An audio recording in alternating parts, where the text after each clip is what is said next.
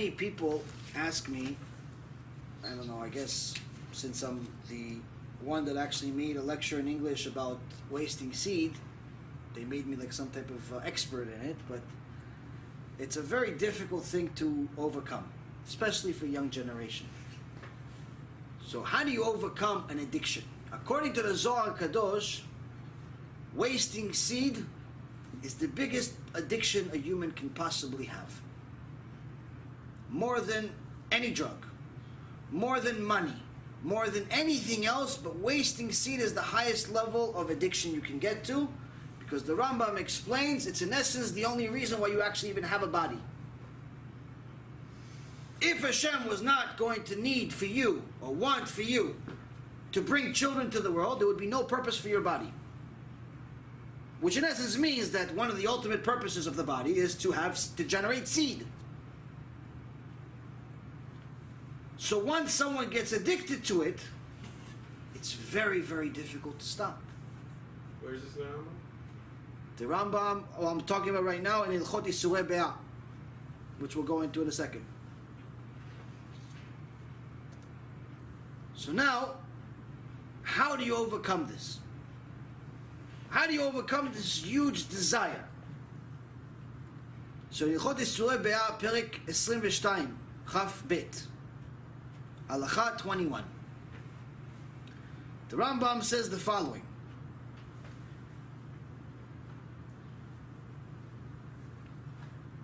וכן לנהוג להתרחק מן השחוק ומן הסחרות ומדברי האגבים.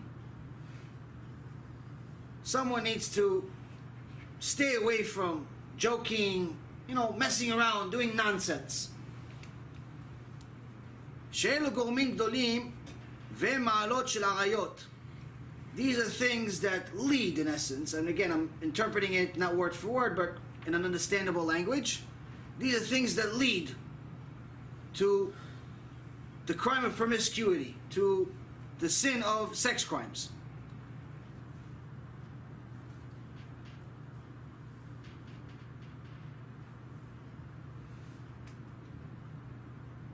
ולא ישב ולא אישה שמנהג גב גורם לטהרה יתירה גדולה מכל זאת. אמרו יפנה עצמו ממחשבתו לדברי תורה וירחיב דעתו בחוכמה, שאין מחשבת עריות מתגברת אלא בלב פנוי מן החוכמה. So here he's telling you something very interesting. Don't get to a point of becoming used to this type of behavior.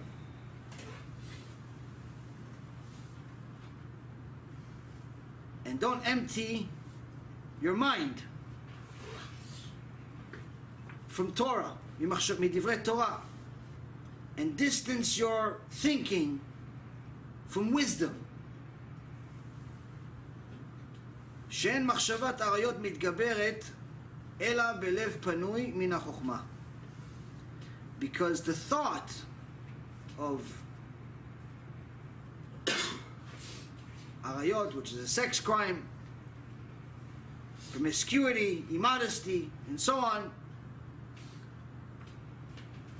only takes hold of a lev panui, an empty heart, min ha-chokhmah.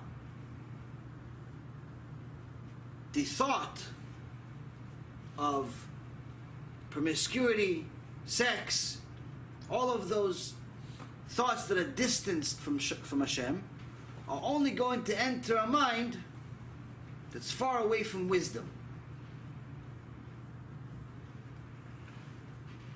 And what is wisdom? We know it's Torah.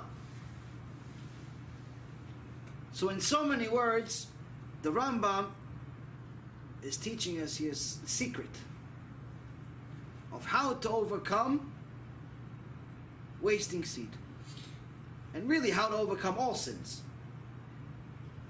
Don't sit there and do nothing. Learn Torah, but to such an extent that you always have some type of chidush or some type of thought, Torah-related thought on your mind. Whether it's Parashat Shavua, or the halakha you learned that morning, or something you learn in a shiur, something going on in your mind. Because as soon as your mind is empty of any Torah thought, it's in essence considered an empty mind. Once it's an empty mind, you're leaving the door open for promiscuity to enter, because that's in essence what your body is asking for. As soon as your body feels there's a need for him to do something, because your neshama is bored, that's what the body was doing. So, the secret, learn. It's not such a big secret. So now, I had a couple of Talmidei Yeshiva and actually a couple of Avrechim. They contacted me about this issue. And one guy told me, listen, I learn. Mavrech, I learn. Serious. This, that, the other thing. But I still have this problem. I said, get married. I said, I'm married. I have kids. I have kids. And I still have this problem.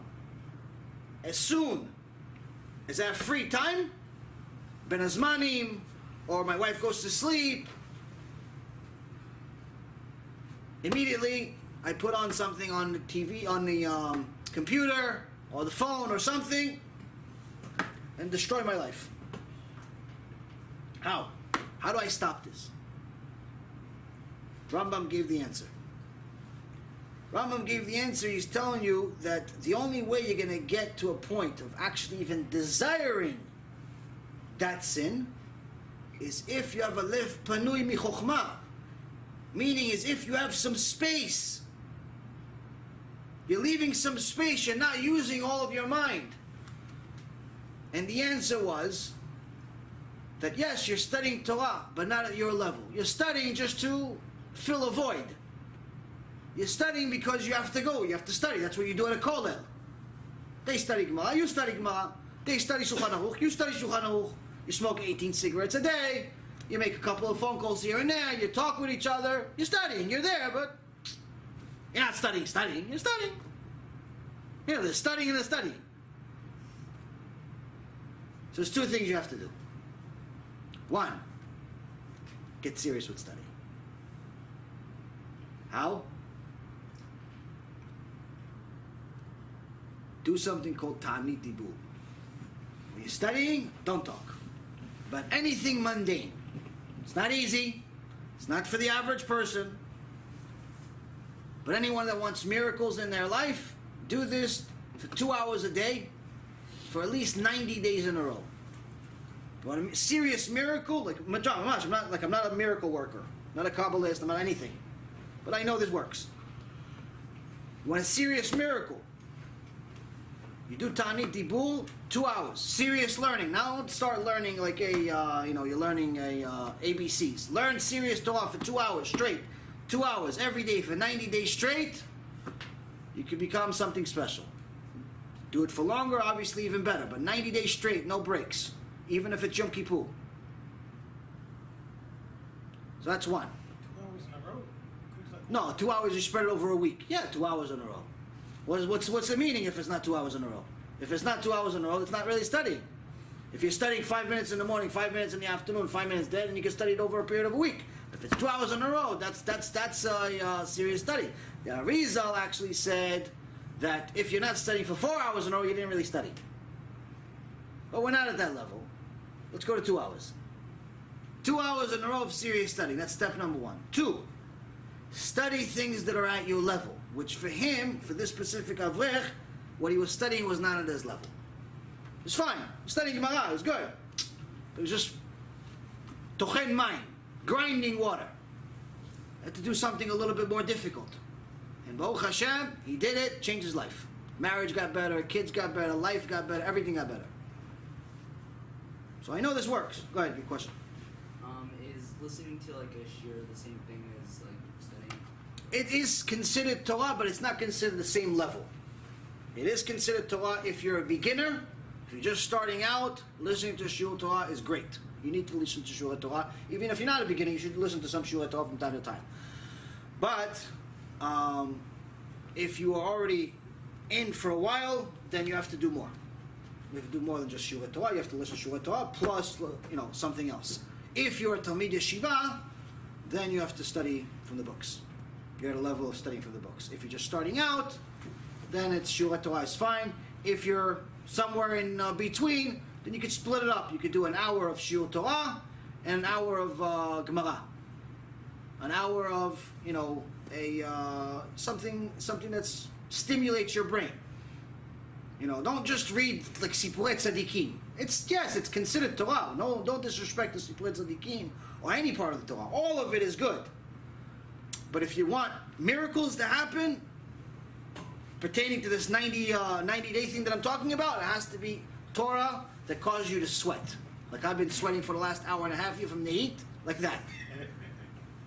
You forgot to turn on the air conditioner today. It's on. We're all cold over here. No, because Tzaddik in the back turned it on. Because he was suffering. He saw me suffering, so he started suffering for me. You've been watching me melt over here like an ice cream.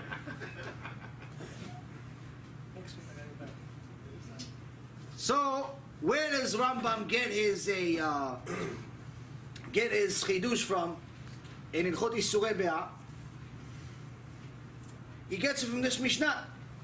Because this Mishnah says, "Amalech bederech yechidi umefane libo lebetala." One who turns his heart to idleness. Person that leaves his heart open to shtuyot, to nonsense. He's thinking about baseball and basketball games. He's thinking about the stock market of what's going to happen tomorrow when the market opens at 9:30. He's thinking about stock options that he bought and whether it's going to expire on Friday. He's thinking about the girl that he met, whether she's the one or she's not the one. He's thinking about what he's going to do this weekend. He's thinking about shtuyot. He's thinking about this world. He's not thinking about the next world, the real world. He says, him, for sure he's going to create demons. Maybe not now, in an hour from now.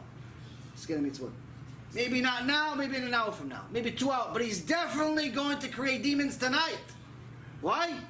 His heart is empty. There's no chokhmah in it. There's nothing there. He's wasting his life.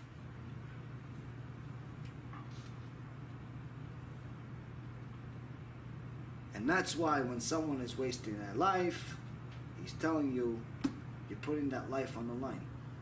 Not that you're mamash going to get hit by a truck that minute, chas v'shalom. But it's that you're creating those same demons that are going to torture you your whole life. And even if you go with such an extent of bitul Torah to such an extent that it actually does say, Rabbi Shimon Bar Yochai says, people that actually are mevatel Torah, that are wasting their time, it does say that they actually are bringing death to their life.